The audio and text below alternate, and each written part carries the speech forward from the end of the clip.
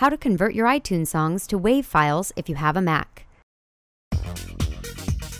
Hello and welcome to Videojug. Follow these easy steps to learn how to convert your WAV files in iTunes. Step 1. Launch iTunes. Click on the iTunes icon in your dock to launch the program. Step 2. Open Preferences. Go to the menu on your desktop and choose Preferences from the iTunes menu. When the dialog box opens, click on Advanced. Step 3. Convert your file. Click on the middle tab toward the bottom of the dialog box labeled Importing. In the Importing Using header, choose the WAV encoder from the drop-down menu.